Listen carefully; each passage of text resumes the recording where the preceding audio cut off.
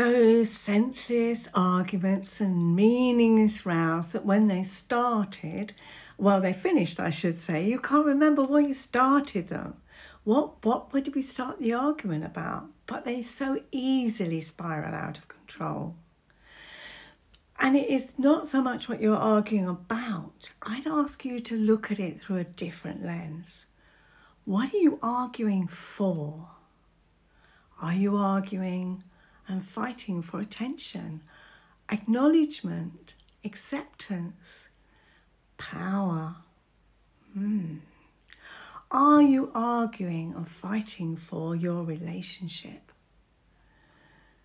Ask yourself that. What is going on? Do you feel neglected? Do you feel taken for granted? Is that the underlying thing that causes the argument? Because it's not about those menial things that we do argue about. It's what's underneath it. What are you arguing for? What are you fighting for? Have a think about that.